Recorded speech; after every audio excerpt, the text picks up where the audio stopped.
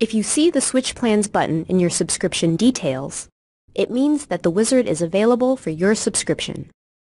Select the button to see a list of subscriptions that you can switch to from your current plan. If you don't see the subscription that you want to switch to, then you'll need to switch plans manually. Another thing to consider is that the Switch Plans wizard can only switch all your users to a new plan. If you only want to switch some users to a new plan, you'll need to switch them manually. If the Switch Plans wizard isn't available, you'll see a message like this one that says, "Ineligible to switch plans" or "No switch plans."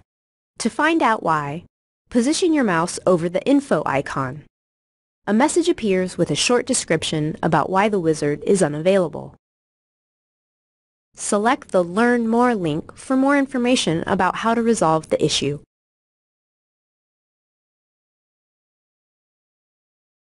It's not always obvious which plans you can switch to, or what apps and services are included in each plan. So we've put together a table that outlines your options when you're using the Switch Plans wizard and when you're manually switching plans. Table 2 shows you which services and apps are available within each plan. Find this article at aka.ms/O365businessplans.